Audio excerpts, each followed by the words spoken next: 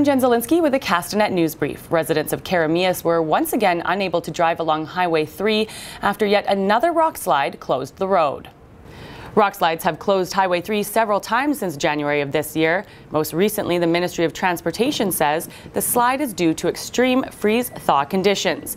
A rock wall was put into place to help catch falling debris. The highway was closed for almost 24 hours but reopened around 1 p.m. Wednesday. The ministry says it will be closely monitoring the situation for the next couple of days.